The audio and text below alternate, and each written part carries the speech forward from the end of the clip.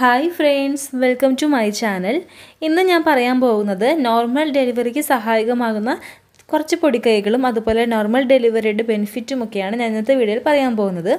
അപ്പോൾ ഗർഭിണികളായിരിക്കുന്നവർ എന്തായാലും ഈ ഒരു വീഡിയോ സ്കിപ്പ് ചെയ്യാതെ കാണുക. വീഡിയോയിലേക്ക് പോകുന്നതിന് മുൻപായിട്ട് നിങ്ങൾ എൻ്റെ ഈ ചാനൽ ആദ്യമായിട്ടാണ് കാണുന്നതെങ്കിൽ സബ്സ്ക്രൈബ് ചെയ്യാനായിട്ട് മറക്കരുത്. തൊട്ടടുത്തുള്ള ബെൽ ഐക്കൺ ഓൾ എന്ന ഓപ്ഷനാക്കി എനേബിൾ ചെയ്തിടുക. അപ്പോൾ നമുക്ക് വീഡിയോയിലേക്ക് പോകാം.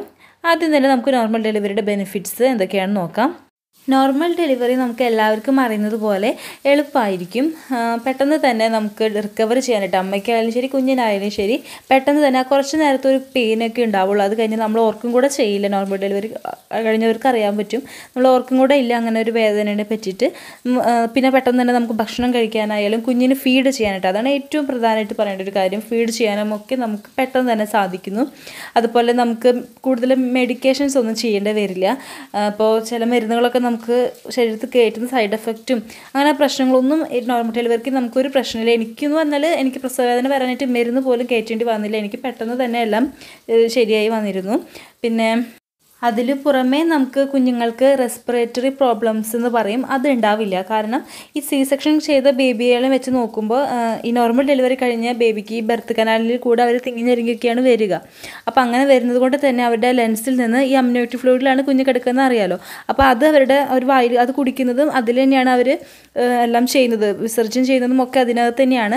അപ്പോൾ അത് അവരുടെ വായിൽ ചെല്ലുന്നതൊക്കെ ആ ഒരു തിങ്ങിഞ്ഞെരുങ്ങി വരുന്നതിൽ കൂടെ തന്നെ അവരുടെ ലെൻസിൽ നിന്ന് അത് പുറത്തേക്ക് എക്സ്പെൽ ആയിട്ടുണ്ടാകും.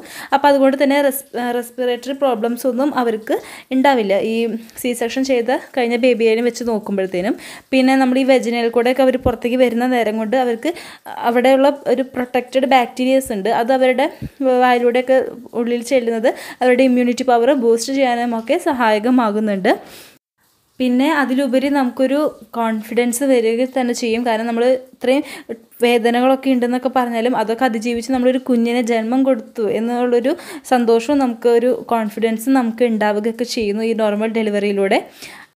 ഇനി നമുക്ക് ഈ ഒരു നോർമൽ ഡെലിവറി ലഭിക്കുവാനായിട്ട് നമുക്ക് ചെയ്യാൻ പറ്റുന്ന കുറച്ച് ടിപ്സുകളാണ് ഞാൻ പറയാൻ പോകുന്നത്. ഞാനൊരു വീഡിയോയിൽ ചെയ്തിട്ടുണ്ടായിരുന്നു എക്സസൈസുകളെ കുറിച്ചിട്ടൊക്കെ. അപ്പോൾ അത് കാണാത്തവർ അതൊന്ന് കണ്ടു നോക്കുക. ഇതിൽ ഞാൻ ഡീറ്റെയിൽഡ് ആയിട്ട് എക്സസൈസ് മാത്രമല്ല മറ്റു കാര്യങ്ങൾ കൂടെയുണ്ട്. നമ്മൾ കഴിക്കുന്ന ഫുഡുകളിൽ വരുത്തേണ്ട മാറ്റങ്ങൾ, നമുക്ക് തന്നെ ചെയ്യേണ്ടതായിട്ടുള്ള കുറച്ച് കാര്യങ്ങളുണ്ട്, അതൊക്കെയാണ് പറയാൻ പോകുന്നത്.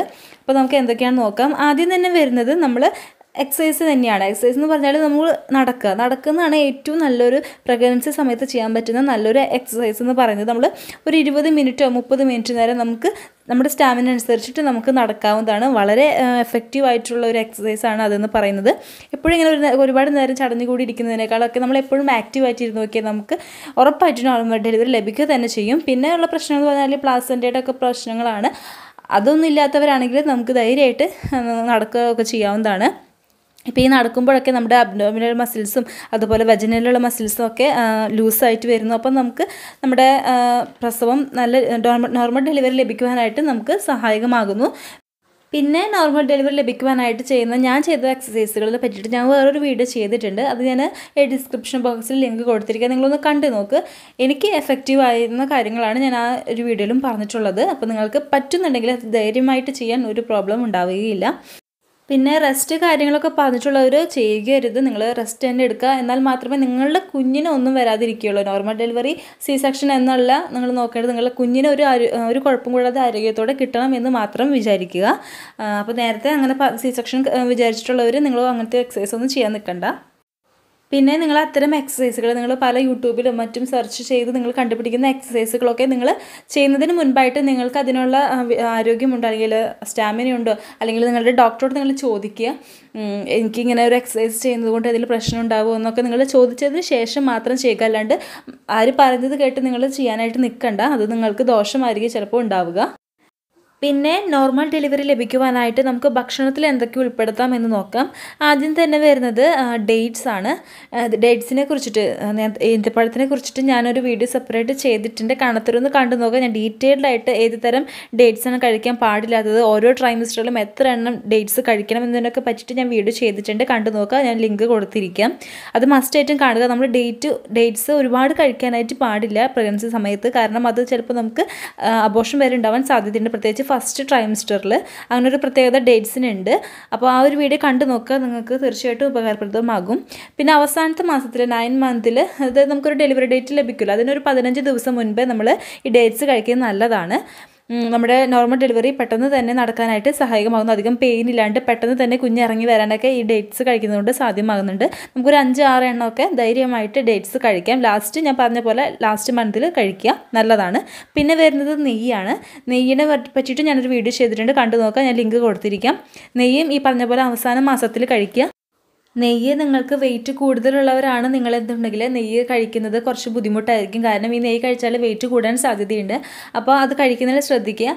അല്ലാത്തവരാണെങ്കിൽ ഇപ്പോൾ ഐഡിയൽ വെയിറ്റ് ഉണ്ട്, അതിനെക്കുറിച്ച് ഞാൻ ഈ വീഡിയോയിൽ തന്നെ പറയുന്നുണ്ട്.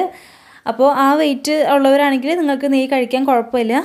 അപ്പോൾ നിങ്ങളുടെ അത് നോർമൽ ഡെലിവറിയെ സഹായകമാകുന്ന ഒരു കാര്യമാണ് നെയ്യ്. പിന്നെ vitamin A, B, C, E തുടങ്ങിയവ അടങ്ങിയിട്ടുള്ള ഫുഡുകൾ ഭക്ഷണത്തിൽ ഉൾപ്പെടുത്തുക. അത് വളരെ നല്ലതാണ്. അതാണ് മെയിനായിട്ട് ഭക്ഷണത്തിൽ വരേണ്ട കാര്യങ്ങൾ എന്ന് പറയുന്നത്. ഗ്രീൻ ലീവ്സ് ഒക്കെ കഴിക്കുന്നത് വളരെ നല്ലതാണ്. ആഫ്റ്റർ പ്രഗ്നൻസി കഴിയുമ്പോൾ നമുക്ക് പാലുണ്ടാവാനും ഒക്കെ ഈ ഗ്രീൻ ലീവ്സ്, വെജിറ്റബിൾസ് ഒക്കെ കഴിക്കുന്നത് നല്ലതാണ്. അപ്പോൾ അത് ശ്രദ്ധിക്കുക. പിന്നെ നമ്മൾ ശ്രദ്ധിക്കേണ്ട ഒരു കാര്യം എന്ന് പറയുന്നത് ഐഡിയൽ വെയിറ്റ് ഗെയിൻ ആണ്. അതായത് നമ്മളുടെ പ്ലാസൻ്റയുടെ വെയിറ്റ് ഉണ്ടാവും, അമ്നിയോട്ടിക് ഫ്ലൂയിഡിൻ്റെ വെയിറ്റ് ഉണ്ടാവും, ബേബിയുടെ വെയിറ്റ് ഉണ്ടാവും. ഇതൊക്കെ അടങ്ങിയിട്ടാണ് നമ്മുടെ ഐഡിയൽ വെയിറ്റ് ഗെയിൻ എന്ന് പറയുന്നത്. ഇതെന്ന് പറഞ്ഞാൽ 13 തൊട്ട് 15 കിലോ. നമുക്ക് ഫസ്റ്റ് തൊട്ട് നമ്മൾ ലാസ്റ്റ് മന്ത് വരയ്ക്കും 13 തൊട്ട് 15 കിലോ വെയിറ്റ് വരെ കൂടുന്നതാണ് ഐഡിയൽ വെയിറ്റ് ഗെയിൻ എന്ന് പറയുന്നത്. ഇത്രയും മതി. ഇതിൽ ഒരുപാട് ഓവറായിട്ട് കൂടിക്കഴിഞ്ഞാൽ നമുക്കതും നോർമൽ ഡെലിവറിയെ കാര്യമായിട്ട് തന്നെ ബാധിക്കുന്നുണ്ട്. അപ്പോൾ ഒരുപാട് ന്യൂട്രിയൻസ്, പ്രോട്ടീൻസൊക്കെ അടങ്ങിയിട്ടുള്ള ഫുഡുകളൊക്കെ കഴിക്കുക. പിന്നെ മധുരം കൂടുതലായിട്ട് കഴിക്കാതിരിക്കും. അങ്ങനെ വന്നാൽ നമ്മൾ ഒരുപാട് അങ്ങോട്ട് വെയിറ്റ് കൂടി വരും. പക്ഷെ അത് നമ്മുടെ ആരോഗ്യത്തിന്, നമ്മുടെ കുഞ്ഞിന് നല്ലതല്ല എന്ന ചിന്ത വേണം.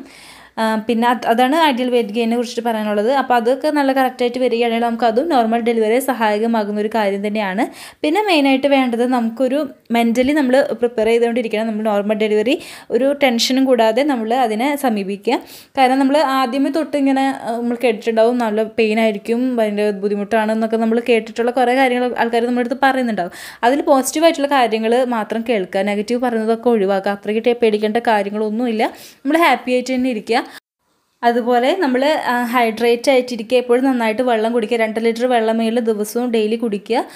ആ കാര്യത്തിൽ മിസ്റ്റേക്ക് വരുത്തരുത്. പിന്നെ നന്നായിട്ട് ഉറങ്ങുക.